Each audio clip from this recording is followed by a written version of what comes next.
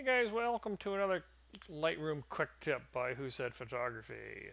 Today, last tip we showed you how to change the file name and multiple file names in one shot.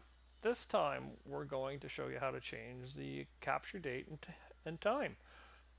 Why you may want to do this? Well, maybe your daylight saving time has flipped, changed, and you forgot to change it on your camera.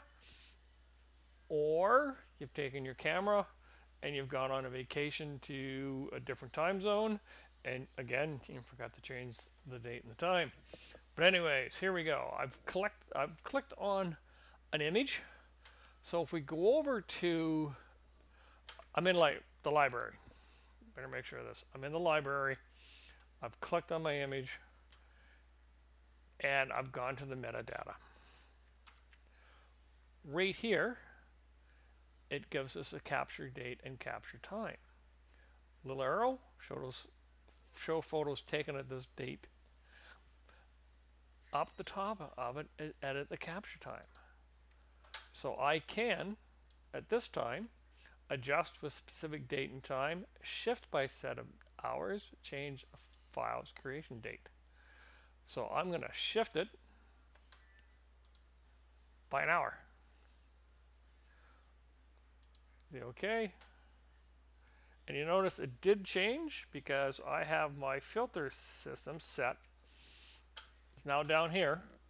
I have it set by capture time, and I'm still on this one. So now this is set to 3:49. My other picture was taken at 3:14. Now we know that's incorrect. Now let's just select this one. And we're just going to shift it an hour. And you notice it's back on the spot. So if you fail to miss your, if you failed to change your date and time on your camera, you can correct it in Lightroom. Another quick tip, if I take this series, which is going to take the 4, now you notice the capture date and time has changed altogether. Now I can change all of them. Now the operation cannot be undone, so you can't hit a Control Z to undo this. Once it's done, it's done. Here we are. Now you notice they're all at the bottom again. Click on them. They've all been changed by an hour.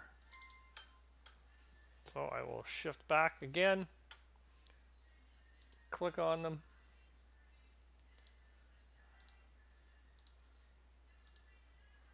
there you go, back in there. So if you've got the wrong date or time, it can be changed inside Lightroom.